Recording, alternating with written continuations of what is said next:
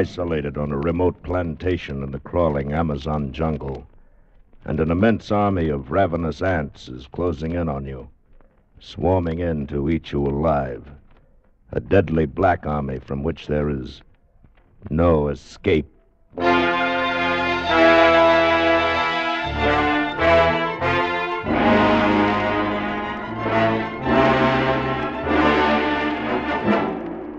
Escape, produced and directed by William N. Robeson, and carefully contrived to free you from the four walls of today for a half hour of high adventure.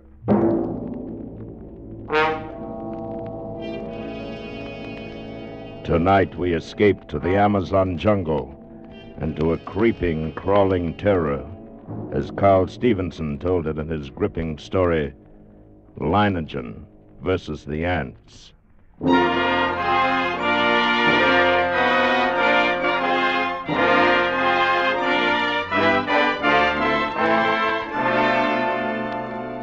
I first met Leningen while performing my duty as district commissioner. As my boat neared his plantation landing, I saw him upon the riverbank, regarding me with mild interest. A great hulk of a man with bristling gray hair, bulky nose, and pale eyes.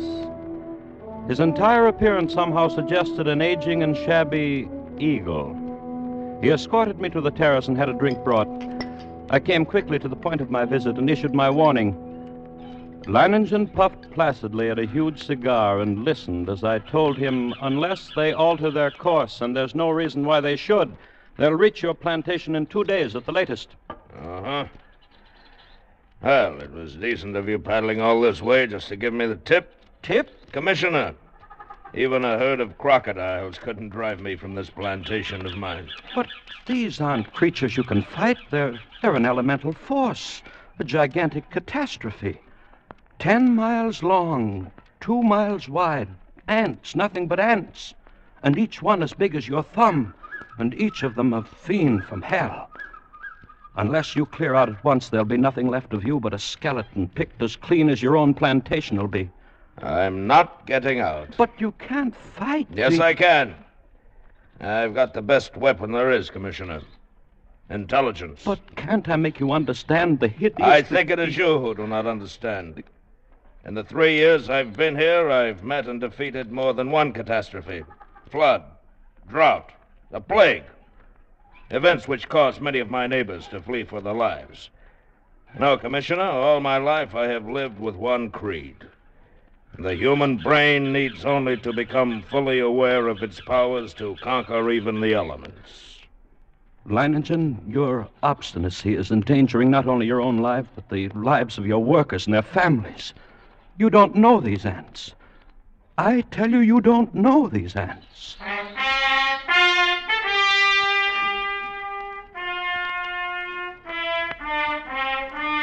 But Leningen merely sat there, puffing at his cigar and regarding me with a smug grin, and I knew it was hopeless. As I boarded my launch and cast off, I realized I'd never met a man like that. And I could not help wondering about the strange look in the commissioner's eyes as he boarded his launch and cast off. Undoubtedly, he thought me insane. Well, he would not have been the first to think so. But I, Leningen, knew my own powers. I was sure of myself. I knew that intelligence directed aright always makes man the master of his fate. That night, I called my Indian workers together in front of the plantation house. I saw their faces go ashen with terror as I told them that the ants were coming. Watched them as they milled around, muttering. I said nothing more to them. Finally, one of the men stepped forward. Blas, the foreman.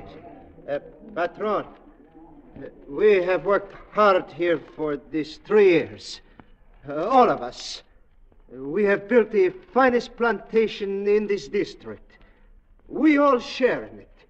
It has been a home for all of us and our families. Now the ants come. So? Those ditches we dug last year, the pipe we put in the ground, that was for the ants? Yes, that was for the ants. If we moved our families across the river, the ants could not reach them? Yes, that's right. And you? Well, the ants are mighty. We know what they can do. All of us think that you are mighty. Patron, we will stay with you and fight against the ants. I knew that the men would give me that answer. I counted on it. I thought of the commissioner and wondered what he would say in such unquestioning confidence. Would he still think I was insane? All that night, Or had he I get dismissed Leningen me out of my from mind. One man who calmly evaluated his chances against a deadly menace, coolly decided he could win and was willing to stake his life on it, to risk a horrible death for it. It was terrifying. And yet it was fascinating. The next morning I sent for my assistant. Together we went to the huge map of the district which hung from a wall of my office and checked the last reported position of the ants. Last night they had reached here, about 70 miles above this fork in the river. Traveling southeast. Yes. Directly toward Leningen. Toward whom, sir? That plantation at the bend in the river belongs to a man named Leningen. When would you say the ants will reach there? Oh, I don't know. I mentioned about tomorrow noon. Tomorrow noon, still time. Still time? What do you mean, sir? Why, nothing.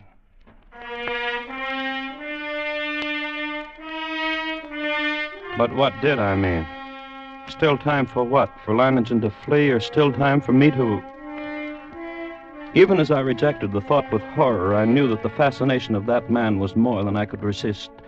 That Leiningen's fight was drawing me back toward that plantation and death. I knew now past all doubt that I was going back. I had to.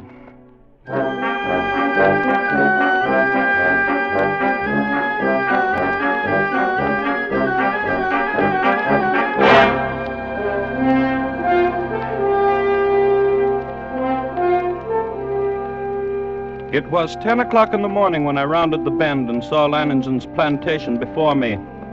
I put in at the dock and tied up the launch. Then I saw him standing on the bank above me, arms folded, stubby cigar in his mouth, and that same smug grin on his face. I made my way up to him. Back with another warning, Commissioner? No. Back to stay a while? Yes. You don't seem surprised. No, I'm not. You expected me? I thought you'd be back. Yeah, come along. We'll get some horses. You'll want to ride around the plantation, take a look at the defenses I've rigged up. Yes, I'll want to see the defenses. And the ants. We'll be getting a glimpse of them before long, I should think. Yes, the ants.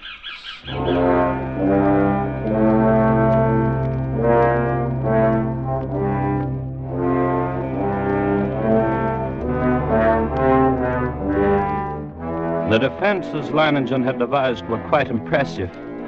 Surrounding three sides of the plantation like a huge horseshoe was a ditch 12 feet wide. The ends of this horseshoe-shaped ditch ran into the river which formed the fourth side of the plantation. And at the upriver entrance to the ditch, Leningen had constructed a dam by which the river water could be diverted into the ditch. A large hand wheel controlled the floodgate of the dam, and apparently Leningen had ordered it opened immediately after my arrival. For as we now approached the ditch and rode along it, I could see that it was nearly full. How do you like my first line of defense, Commissioner? It's reassuring, like a moat around a castle. Unless the ants know how to build rafts, they won't reach the plantation. But this is only the outer moat. There's a better one than this. Now, come along. We'll go up to the high ground where the buildings are. I can get a view from there. Leningen. Huh? I didn't see any women or children around the plantation or any animals. Yes, that's right. Moved them across the river. And even you think there is danger. Not because of danger, Commissioner. Matter of efficiency. Efficiency? Yes, cuts down on the efficiency of the men if they're worried about their families. Critical situations only become crises when oxen and women get excited. I see. Here we are. Yeah, see the ditch? It's much smaller than the others. Yes, you've noticed how all the buildings are on this piece of high ground. The inner ditch surrounds them, and it's lined with concrete.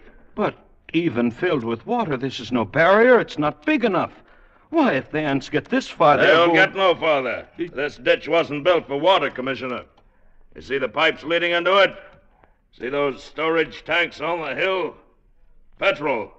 We can throw up a wall of flame. Care to bet they won't like that?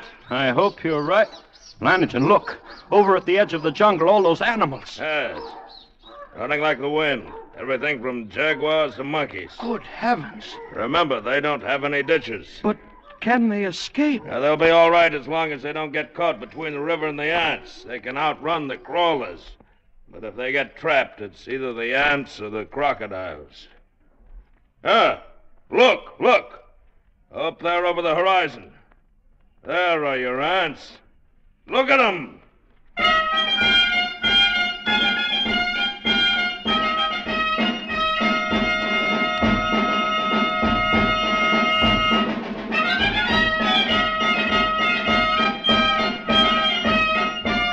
It was a sight I will never forget. Over the range of hills, as far as I could see, crept a darkening hem, ever longer and broader until the shadows spread across the entire slope, then downward, uncannily swift, and all the green herbage on the entire slope was being mowed as by a giant sickle, leaving only the vast moving shadow extending, deepening, and always moving nearer. They're a hideous lot. Leningen, we can't last against that. Look at them. Why, they will fill your ditches with their corpses and still have enough to destroy every one of us. We've got to run. Well, no, they haven't gotten to us yet, and they never will.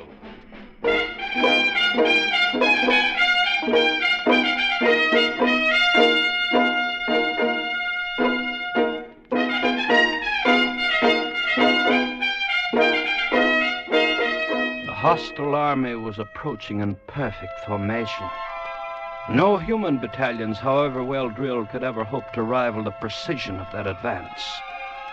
Along a front that moved forward as uniformly as a straight line, the ants drew nearer and nearer to the water ditch. As they approached, two outlying wings of the army detached themselves from the main body and started marching along the sides of the ditch, no doubt expecting at some point to find a crossing. And during this hour-long flanking movement, the main army remained still. Across the scant 12 feet of ditch, I stared at them, and they stared back at me. Solid mass, every one as big as my thumb, with reddish-black body and long legs. Suddenly, a sound so unearthly as to freeze our blood jerked our heads in the direction of the jungle on the far side of the ditch. Coming toward the ditch at a stumbling gallop was a singular being, a writhing, animal-like blackened statue with a shapeless head and 4 quivering feet. It was a stag covered over and over with ants. Leningen threw up his rifle, and the stag fell lifeless to the ground, its agonies at an end. Horrified as I was, my curiosity impelled me to glance at my watch. I had to know how long the ants would take.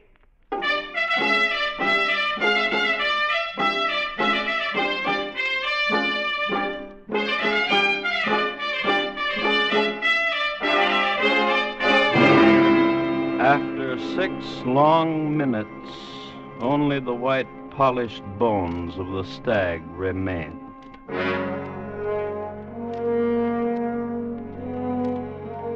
Now I could see a change in Leningen.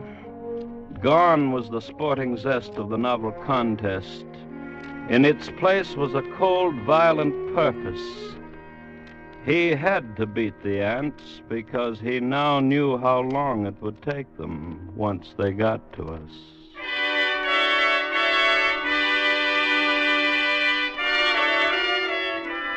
Around 4 in the afternoon, the ant scouts, having found no crossing, there was a stirring among the main army.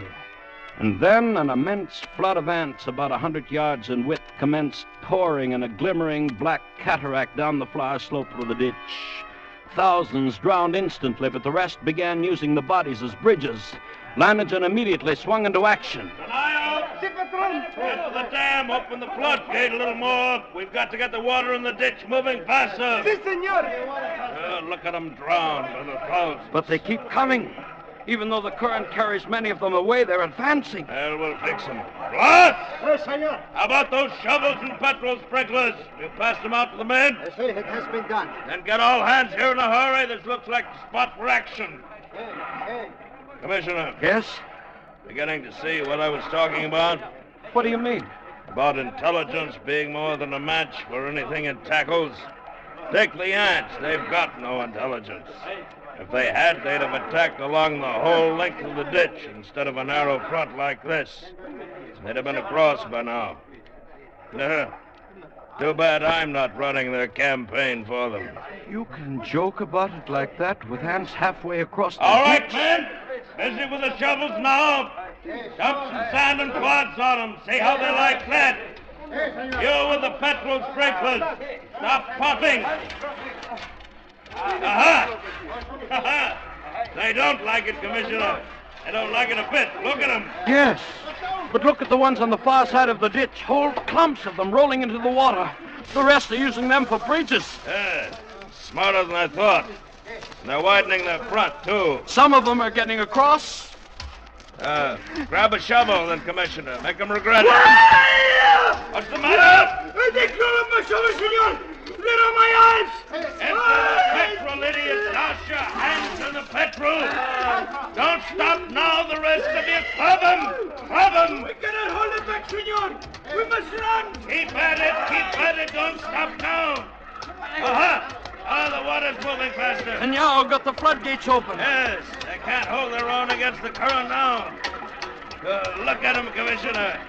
The water's carrying them away. We beat them. We've won out.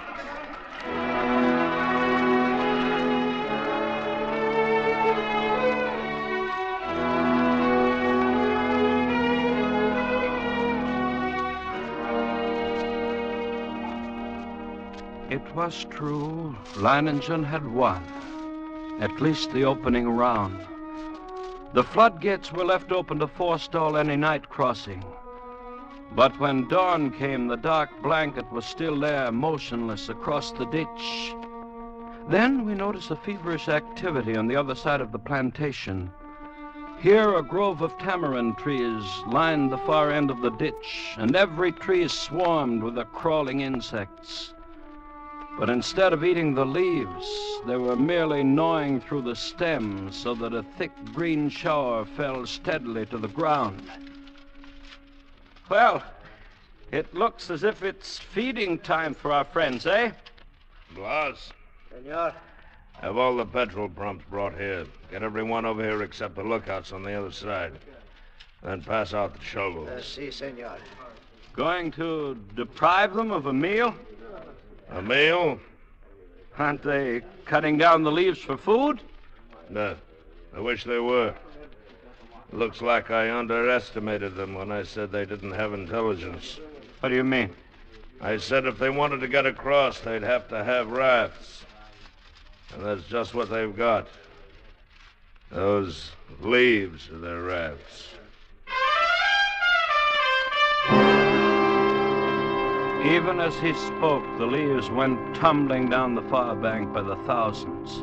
The current drew them away from the bank, and each leaf carried several ants. Don't worry. As long as you can keep spraying them and shoveling dirt on their rafts, they can't land. But there will be too many. It's true. Look, more leaves in the ditch all the time. Why, they'll have a solid carpet to walk across in a minute. Not so fast, Commissioner. I've still got a trick up my sleeve for them. The water! The ditch is drying up. Yes, of course it's drying up. That's the plan. Those are the orders I sent to the dam. Are you mad? As soon as it's empty, what's to prevent the... Look, the water's way down. It's almost dry. They'll be able to come across the bottom. They'll not make it. The man at the dam will have opened the gates by now. To flood the ants? Right. But what a chance to take. If anything should happen, we Here it comes. Here comes the water. Yes, we'll give the crawlers a ditch to ride in. Right out to the river. There. Look at them go.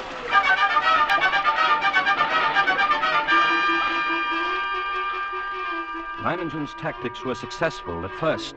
The violent flow of water at the original depth raced through the ditch, overwhelming leaves and ants and sweeping them along. 3 times the ditch was emptied. 3 times the ants raced across its bottom, and 3 times the rushing water, arriving just in time, carried them away. But the 4th time, as the water lowered nearly to the bottom of the ditch, we waited in vain for the rushing waters, and then... What's the matter? What's gone wrong at the dam? The ants.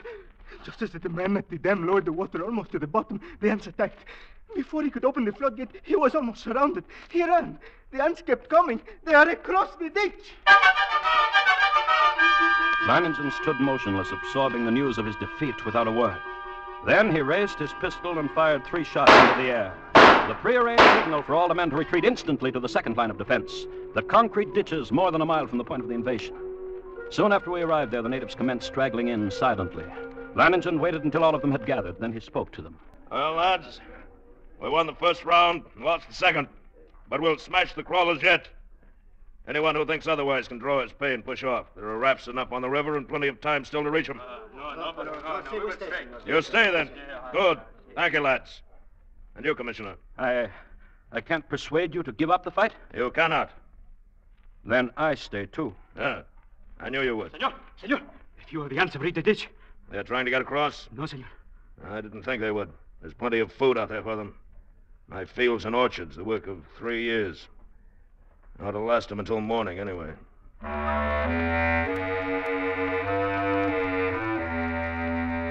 Yes, we were safe for that night. But the next morning, the black swarm was solid around us, and their shock troops were hard at work. They were dropping shreds of bark and twigs and leaves into the petrol-filled ditches, forming a floating bridge across the surface of the liquid. Leningen stood silently watching this operation, and I could see a grudging admiration in his face. Then, after several hours, the attack came.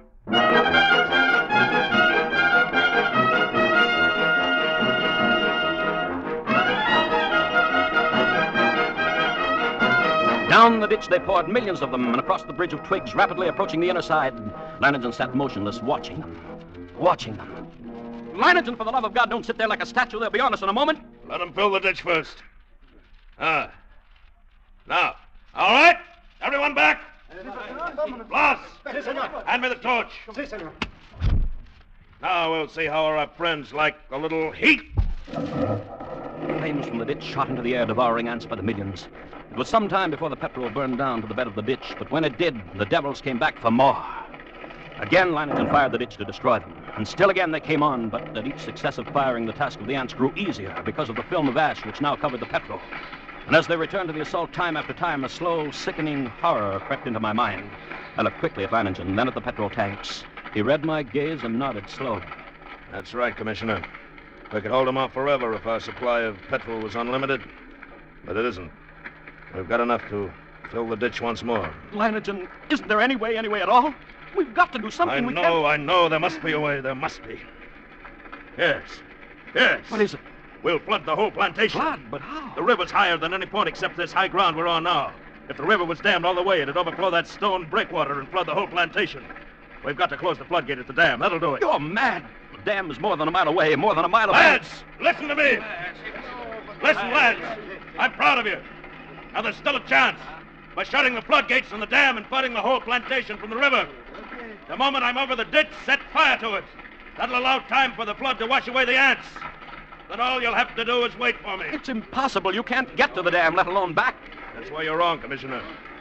I'll get there, and I'll get back. Take care of things while I'm gone, huh? I watched him as he calmly pulled on high leather boots, drew gauntlets over his hand and stuffed the spaces between breeches and boots, gauntlets and arms, with petrol-soaked rags. He shielded his eyes with close-fitting mosquito goggles and plugged his nostrils and ears with cotton. Then the natives drenched his clothes with petrol. Blas, who acted as doctor to the men, smeared a salve over him, and finally Leningen was ready. And as he stood calmly surveying... Ready for the run, I realized that this is as it should be. I, Leningen, would meet the ants and defeat them, or be defeated by them. Leningen versus the ants. Yes, it was right that it should be like this. But now there was no more time for thought, only action. I took a deep breath and then bounded across the ditch and among the ants. I ran in long equal strides with one thought, one sensation in my being. I must get through. I dodged the trees and shrubs. Except for the split seconds my soles touched the ground, the ants would have no opportunity to alight on me. I ran on, I was halfway to the dam before I felt ants under my clothes and a few on my face. I struck into them mechanically, scarcely conscious of their bites. And the dam drew toward me slowly. And the distance grew less. Finally, only 100 yards away. 50. Then I was there. I gripped the ant-covered wheel, but hardly had I seized it when a horde of ants flowed over my hands and arms. I strained, and slowly the wheel turned. And turned more. The floodgate was swinging slowly shut. Then it was shut. And the water was rising behind the breakwater. Closer to the top. Closer. And then it was spilling over. Flooding of the plantation had begun. I let go of the wheel and started back through the ants. I was coated from head to foot with the fiends. Tongues of fire stabbed at me as they bit into my flesh. I almost lost my head with the pain as I ran, knocking ants from my body, brushing them from my bloody face. And then one bit me just below the rim of my goggles. I managed to tear him away. But the agony of the bite and its venom drilled into the eye nerves. I saw now through circles of fire into a milky mist. I was almost blinded. But I knew that if I tripped and fell... I ran on, my heart pounding as if it would burst. Blood roaring in my ears, a giant's fist battering my lungs. And then I could see dimly that wall of flame at the ditch, but it was too far away. I could not last half that distance. I stumbled and fell. Felt myself being swarmed over, devoured. Tried to rise. A great weight. And then suddenly the vision of the half-devoured stag in my brain. 6 minutes, then nothing but bones. I couldn't let that happen to me. I couldn't die like that. To my feet. Drag myself forward. Draw the flame. The ditch. The ring of flame. Closer now. Only a little closer. It seemed we had waited for hours when all at once through the blazing ring around us an apparition hurtled and fell full length on the ground. It was Leningen, alive with ants, unconscious, with glazing eyes and lacerated face. We rushed to him, stripped off his clothes, and tore at the ants that covered him. His body seemed almost one open wound.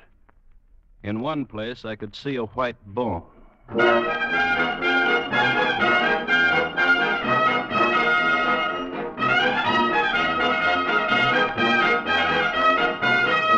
Later, as the curtain of flame lowered, I looked out where the blanket of ants had been and saw only a vast expanse of water, covering the entire plantation and working its way to within a few feet of the concrete ditch. The ants were gone, drowned, and Leningen had won.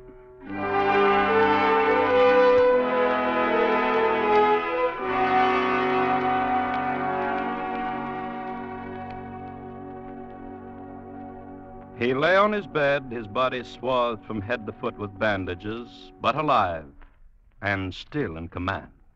Everything in order? Everything's in order. I told you I'd come back. Even if I am a bit streamlined.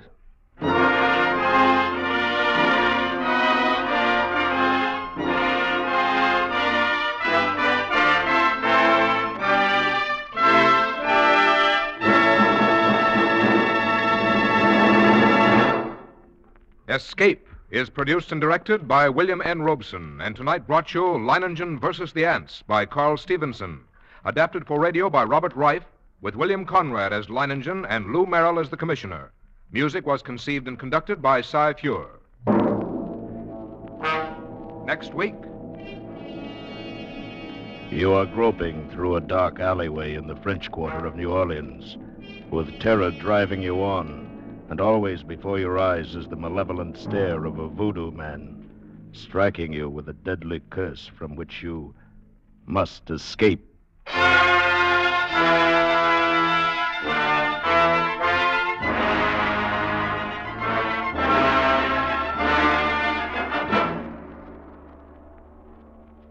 Next week, we escape with William Irish's eerie story of a voodoo-haunted band leader, Papa Benjamin.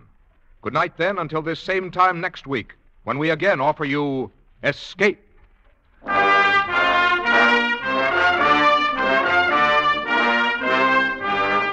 This is CBS, the Columbia Broadcasting System.